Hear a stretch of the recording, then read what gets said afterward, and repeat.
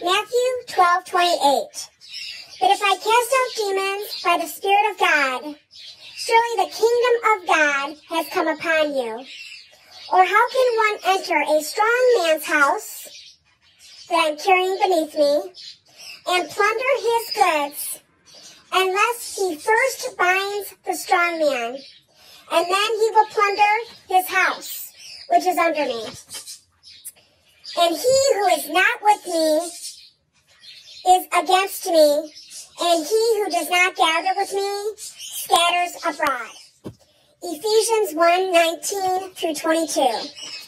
And what is the exceedingly greatness of his power towards us who believe, according to the working of his mighty power, and he worked in Christ when he raised him from the dead, far above all principalities, power and might, and dominion, and every name that is named, not only in this age, but also that which is to come.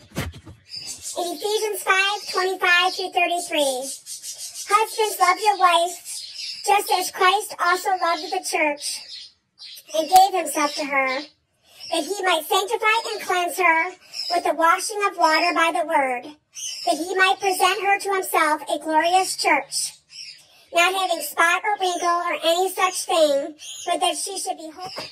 Not having spot or wrinkle or any such thing, that she should be holy and without blemish.